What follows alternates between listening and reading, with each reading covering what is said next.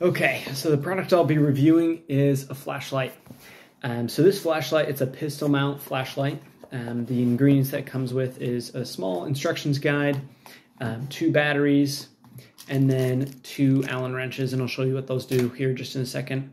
But the batteries you just insert into the back, you open up the compartment, and then you insert them here into the rear.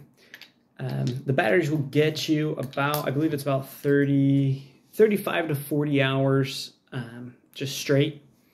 Using the batteries, they'll get you more or less, depending on what modes. It has several modes, and then you're able to just turn it on. Oh, sorry.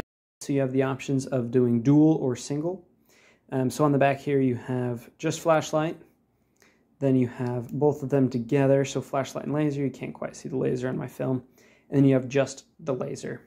So the Allens that it comes with is the larger one is to adjust the Picatinny rail mount.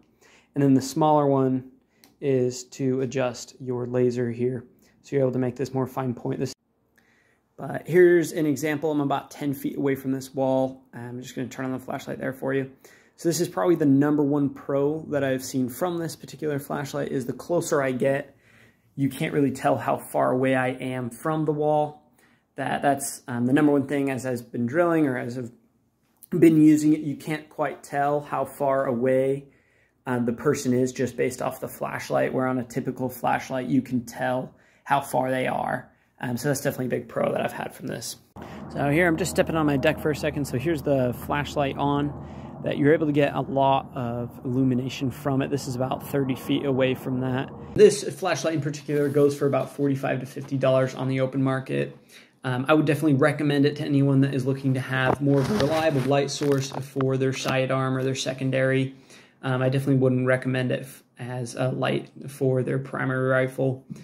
If you're in the market for a flashlight like this, this is definitely one that I would recommend as the top of the line. That I have about 9 to 10 hours now with it, and for CQB, I have no quarrels with it. It does a really good job about illuminating those small spaces. And the places that you can pick it up are, I don't know where, it was a gift to me. So I would definitely recommend picking one up if you're in the market for this, if you're looking to get a better illumination for CQB situations, either home defense or on the field.